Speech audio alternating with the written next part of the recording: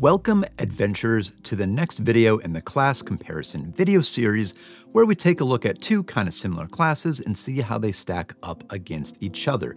Today, we are going to look at two of the newer classes, the Kineticist and the Psychic, and both of these could be considered blaster casters.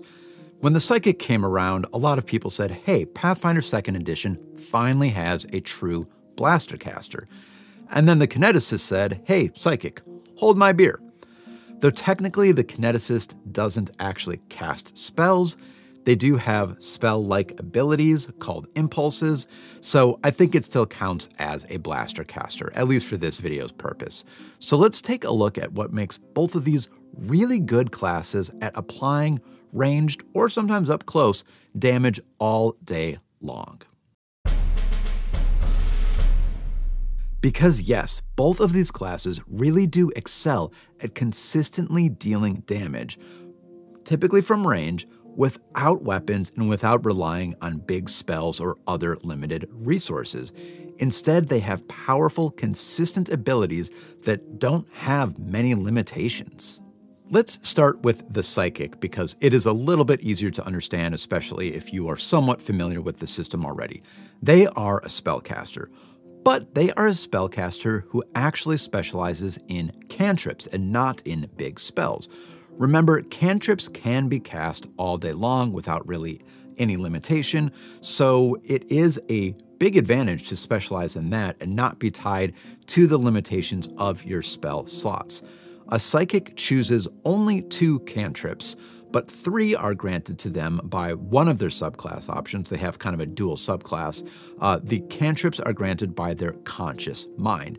And these 3 aren't just regular cantrips, they're actually psi cantrips, which are slightly more powerful than regular cantrips. For example, the Distant Grasp Conscious Mind can use telekinetic projectile at 60 feet rather than at the standard 30. Additionally, the Psychic can choose to use one of their 2 focus points. Yes, they have 2, and every time they refocus, they regain 2, which is really nice. They can use those focus points to amp their cantrips, making them even more powerful. To use that same example of the Distant Grasp and telekinetic projectile, well, when amped, you can actually push targets in addition to dealing damage, and that is on top of the extended range that you just already have. So yeah, you can really unleash some very, very weighty, powerful, impactful cantrips as a Psychic. And wait, there's even more when talking about what the Psychic can do. That's because a Psychic can unleash their psyche and apply extra damage to their spell attacks, or actually any spell that does damage. The only requirement is that you have cast a spell in the previous round and that you use a free action to unleash your psyche. When you do so, when you cast a damaging spell, you gain a status bonus to its damage equal to double the spell's level. So 2 additional points at level 1, for example. So yeah, that's extra damage on top of a extra ability on top of extra range or some other extra ability on your cantrips. Meanwhile, the Kineticist isn't technically a spellcaster, so they are kind of unique to the system. They channel elements into an attack called Elemental Blast. These are like cantrips. There's no limitation on how many times you can use them in a day, though your kinetic gate does have to be open, which just takes 1 action to do. The damage die is determined by your element, though it's typically a d6 or d8, or I think always a d6 or d8. And Elemental Blast comes in 4 versions. There is a ranged and melee and 1 and 2 action version, and every combination thereof. When you are in melee range, you add your strength to its damage. When you use 2 actions, you add your constitution to its damage. And if you're melee and 2 actions, well, you are going to add your strength and constitution to that damage. So you could be dealing just a very easy, solid D8 plus 4 from range, or maybe even like a D8 plus 4 plus 3 in a melee situation with that Kineticist. So each of the classes has ranged and sometimes melee, magic, or magic-like attacks that hit harder than all of the cantrips that other casters will be using, and they can use them all day long. That's not to say that the Psychic and the Kineticist don't occasionally have a very big blast of extra damage. The Psychic does have limited spell selection, and the Kineticist has some class feats, which are kind of spells sometimes. The Psychic is a spontaneous spellcaster using the occult spell list, though they have very limited spell slots. At level 1, they have 1. Level 2, 2. Level 3, you guessed it, 3. You compare that to a sorcerer, for example, who at level 3 will have 7 spells, if I counted correctly.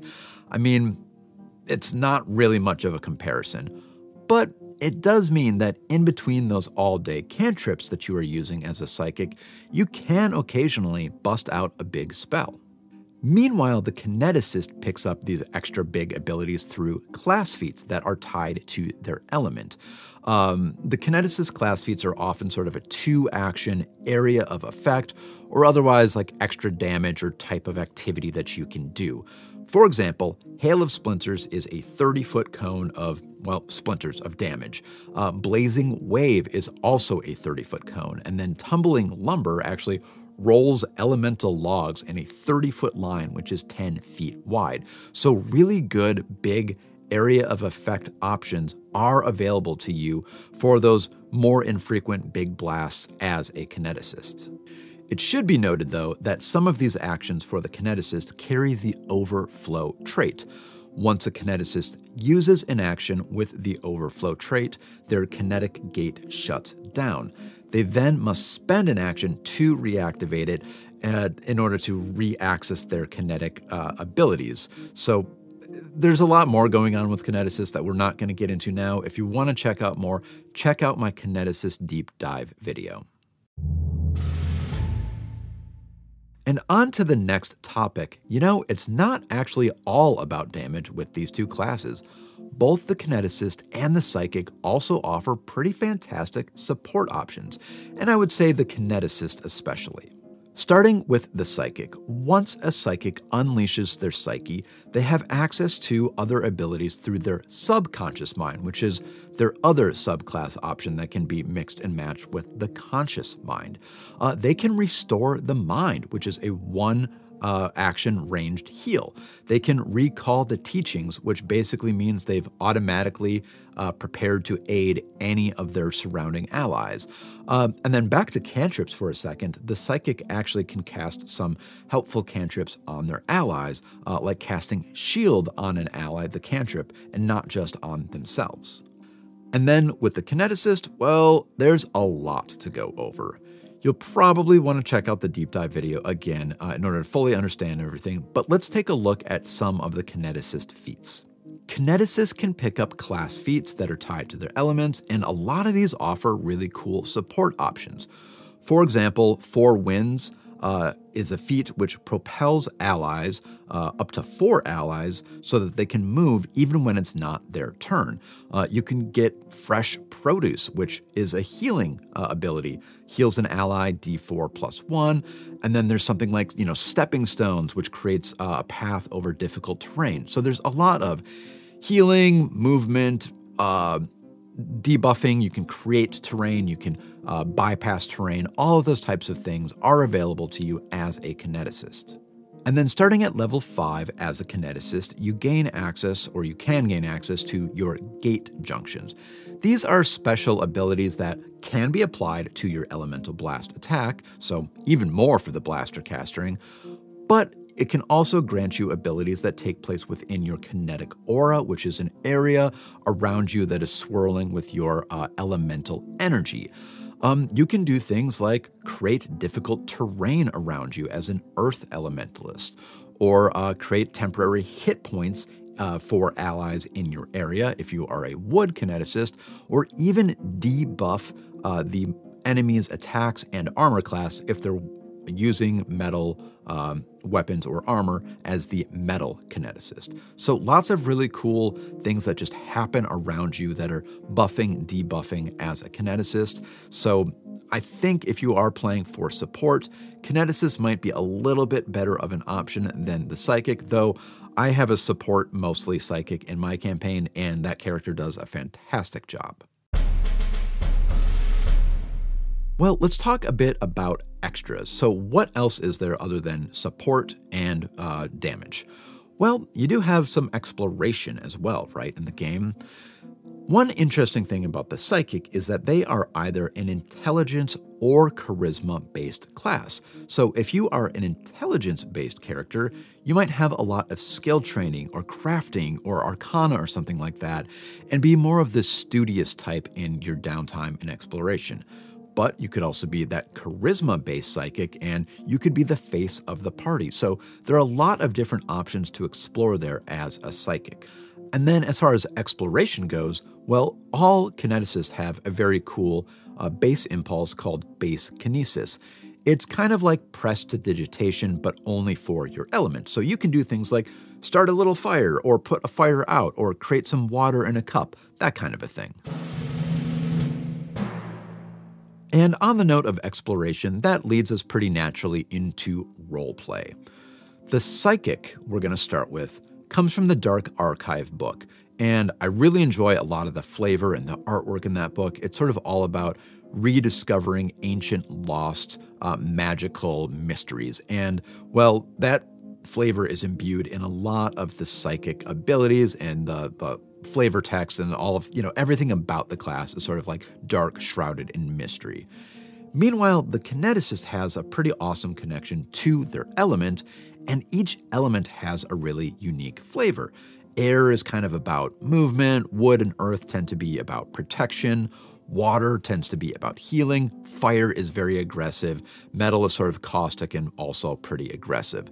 So either way, you shouldn't have a hard time creating a backstory if you are playing as either one of these classes. They both are pretty unique in the system too, in the sense that you're kind of not really a spellcaster like the others, and you're not a martial, so lots of room for you to explore your character. And there we have it, adventurers, the two blaster casters of Pathfinder 2nd Edition, the Kineticist and the Psychic. I like both classes a lot. I like their unique mechanics, unique flavor to them, and I really like that there are magic or magic-like classes that aren't so tied to the limited resources that, well, all of the other casters are.